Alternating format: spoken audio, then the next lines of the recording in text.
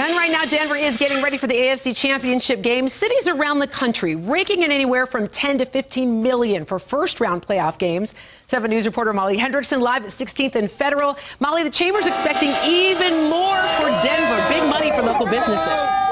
Yeah, big money. The Chamber's saying we could see upwards of $60 million this weekend. And if you look around, you can see why, Teresa. Fans are fired up. They say we are Super Bowl bound. They've been around the stadium all day grabbing last-minute gear. I am so nervous. Inside Bill's Sports Collectibles. So excited. It's Broncos Bonanza. Who's your favorite player? Peyton Manning. Peyton Manning mania is really taking over. Owner Bill Visas says business is booming. We probably sold a few hundred of these. As fans like 8-year-old Ian Wilson. Predictions? What do you think the score's going to wind up being? Thanks a lot. Grab last-minute gear. What do they need to do to win? Play their best.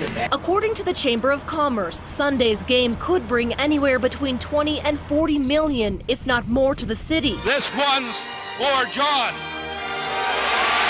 A Super Bowl win? February will be just like Christmas again because everybody will want Super Bowl champion, gear and, Peyton and MVP gear and all that kind of stuff. And you can bet fans We're going to have to draw one. Wait. like the Lennings We're going to win. will be first in line. I don't care if we win by 1 or 50. It doesn't matter, just as long as we win. They're among many tailgaters already pre-gaming with a little pre-game and banking on a big Broncos win.